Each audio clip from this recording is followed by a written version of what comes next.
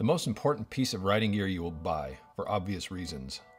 It's really important to find one that fits properly and is comfortable enough to wear for long periods of time. If it's not comfortable, it'll be very distracting while you're riding, preventing you from concentrating on being safe and making good decisions. However, finding a helmet that's right for you isn't always easy. Not only are there several different styles of helmets available, there are also different shapes, meaning the inside of the helmet is contoured to fit different head shapes. For example, some helmets are shaped for round heads and others are shaped for oval, and on and on. I believe there are around 4 different head shape types of helmets. You have the round, oval, intermediate oval, and long oval. It gets pretty confusing. You might find a helmet and think it's the coolest looking thing ever just to find out it's only available in a head shape that doesn't work for you. And yeah, that sucks. But you shouldn't buy a helmet based on looks alone anyways. I mean, yeah, it's kind of important, but it's more important to have a comfortable helmet than a cool looking one that doesn't fit your head properly and hurts to wear. But if you can find one that does both, then you're good to go. So when buying a helmet, you have to not only find one that looks nice and seems like something you'd want to wear, but you also have to find one that's shaped to fit your head.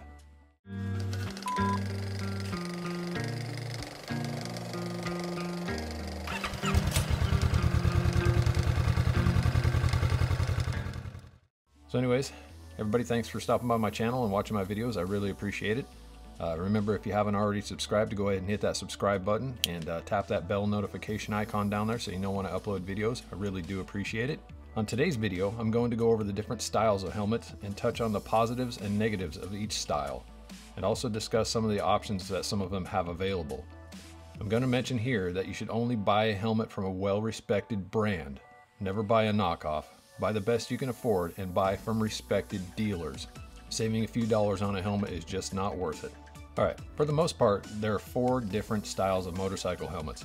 You have a full face helmet, the modular helmet, the 3/4 helmet, and the half helmet. Alright, the first helmet style is the one you're looking at right here. This would be the full face helmet. This is probably the most popular helmet that you can buy, and it's also the one with the most options and the most colorways and the most different types of styles that you can buy. These provide the best type of protection that you can get. A lot of these things, take for example this Scorpion right here. This helmet isn't even all that expensive, and yet it's DOT, ECE, and Snell approved. So the full face helmets provides the best kind of protection that you can have while riding a motorcycle. It pretty much, it covers your whole entire head, covers your face, covers your chin down here, just provides the best protection that you can get. Downside to these helmets is they can obviously get pretty hot in the summertime, unless of course you have a helmet that just flows air extremely well. A lot of them do come with vents that you can open in various locations of the helmet. You got them there, and you got them on the chin, and obviously on the back of the helmet they have air vents where the air comes out of them, right back here like this. But these are the best helmets you can buy as far as protection goes. These helmets are also the quietest that you can buy, because if you look down inside here, this one in particular has very, very nice cheek padding in it. The helmet liner down inside there is really nice.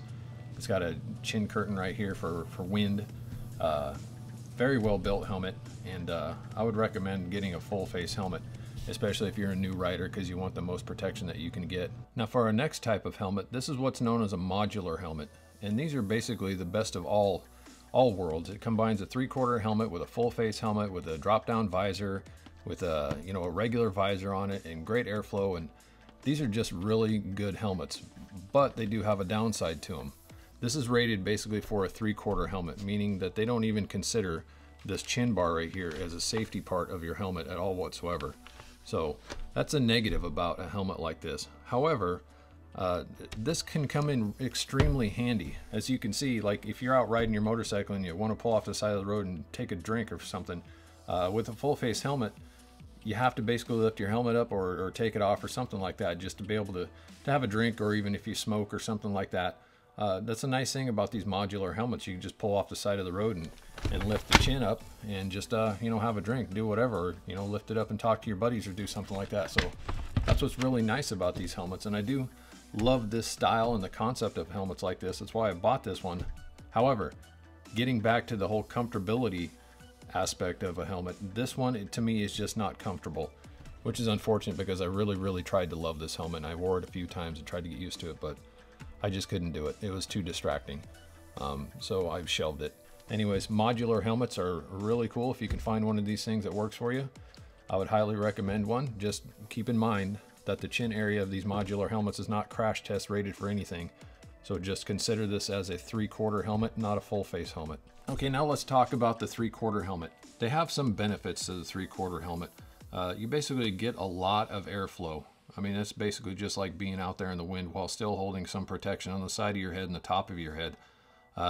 It gives you a really good sense of being out there in the wind, and a lot of guys like to wear those type of helmets and just put on some sunglasses and go cruising down the road. I would recommend, if you're going to buy a helmet like that, you know, at least put a windshield on your bike.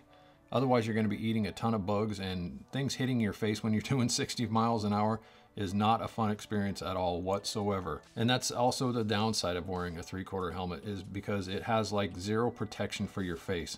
I mean, if you go down in a motorcycle crash and you happen to hit your face on the concrete, I can't even imagine what that's going to feel like, or, you know, the recovery that's going to take to get over something like that, you know, the scarring and everything. So just keep in mind, if you're going for a 3/4 helmet, that your face is pretty much unprotected, and there's a pretty good chance that you're going to smack your face on the concrete or a tree or a bumper of somebody's car or something like that if you're wearing a 3/4 helmet. So just keep that in mind. Now, talking about the half helmet, I wouldn't recommend these things whatsoever. Although they do have maximum airflow, and it basically gives you the best sense of being out in the wind and not having anything wrapped around your head and just basically taking away the whole experience from you.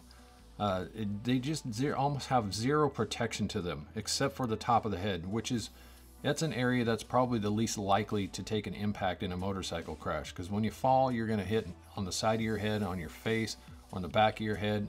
Right on top of your head, it's not very likely it's going to get hit. So I would not recommend wearing a half helmet whatsoever. I mean, the only thing that they're good for is avoiding a ticket if you're in a state where a helmet is required by law, but you don't feel like wearing a helmet. It's basically the guys who wear those little tiny cereal bowl helmets are just them saying, you know, screw your law, I'm just going to do the bare minimum to get by without getting a ticket. So I just don't recommend those half helmets whatsoever. A lot of those little half helmets aren't even DOT approved. You can buy stickers online that just say DOT and slap it on the back of anything and stick it on your head, and most police won't pull you over and question you for it. It's just something that, you know, I even knew a guy one time that had a little tiny helmet that was only about a ½ inch thick, and he just put a DOT sticker on. He'd ride around with that thing on his head.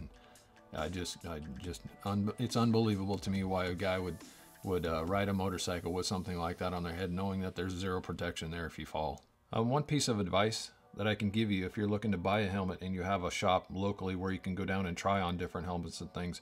I've heard this said many times, and this is a piece of advice that I'll pass on that others have given me. When choosing a helmet, go down to a local store if you can and find a helmet that you like, one that you think might fit you. Put the helmet on and just walk around with that helmet on for about 10 or 15 minutes and see if it's got any what's called hot spots. Basically any pressure points on your head that will make you uncomfortable. Make sure it fits around your ears really well, because I know if you've ever worn, you know, over the head headphones before and you wear those for a while, it can make your ears start to hurt, and that can be very distracting. Make sure that when you buy a helmet that it fits pretty snug. Like when you put it on your head, it's almost difficult to pull it on, but once it's there, it's very comfortable. You don't want to buy a helmet that just falls right on top of your head, because those will just probably come right off in an accident. Another thing to note about helmets are the different type of chin straps. Most of them come with what's called a D-ring style. These are the most popular ones, and I think probably the most secure ones, and to me the most comfortable type to ride with. Now, another type of chin strap is what's known as a ratchet strap. This LS2 helmet comes with what's called a ratchet strap, and these are actually pretty cool because you can latch them and unlatch them really pretty quick. My only problem with this right here is it's got a lot of hard plastic and a lot of hard metal parts and things right here, and it can really get to digging into your neck or into your chin or something like that. That's what's another part of this helmet for me that was really uncomfortable. I just couldn't get used to it. Although I love the concept of, you know, one of these types of helmets, these ratchet style, because you can take them on and off really quick, but you know, it's just not for me, but maybe it's for you. You can give it a shot if you want. So to recap different styles of helmets, you have your full face, you have your modular, you have your 3/4, and you have your half helmet. full face helmet provides the best protection, can get a little bit hot in the summer, and can also fog up in colder temperatures, but you can get ones with the Pinlock visors. Overall, the full face helmet provides the best protection that you can get in a helmet. Modular helmets. It doubles as a full face and a 3/4 helmet, although that chin area is not crash test rated, so just kind of keep that in mind. You're basically wearing a 3/4 helmet with a nice with a chin guard drop down in there, so you can open it up and get a lot of airflow and talk to people and drink and do whatever you want to do. They're just not as protective as a full face helmet, so just kind of keep that in mind. But they are really good all-around helmets. If you can find one that works for you, awesome, I'd buy it. The 3/4 helmet, lots of airflow and still protects the side of your head and the top of your head, but zero protection to your face, and you're going to eat a lot of bugs unless you have a windscreen on your bike. So keep that in mind. Half helmet, I wouldn't recommend them at all whatsoever. They pretty much do no good in a crash. So just unless of course you want to ride around with one of those on there, but I mean, I wouldn't recommend those, a half helmet to a beginner rider, or I wouldn't recommend it to anybody, but especially if you're a beginner rider, you're going to need the most protection that you can buy, the most protection that you can get. So buy the best protection. Stay away from a half helmet unless you're only concerned while out there riding your motorcycles looking cool. Then by all means do whatever the hell you want to do. I'm not going to stop you. So that's going to wrap it up for today's video. I want to thank everybody for stopping by and watching my videos, and I hope this helps somebody out there to make a decision as far as, you know, how to buy a helmet, what to look for in a helmet, and you know, just making your decision a little bit easier. And I hope I touched on some of the positives and the negatives of each style of helmet, and helped you out just a little bit. So thanks for watching my video. Until next time, ride safe, have a good day.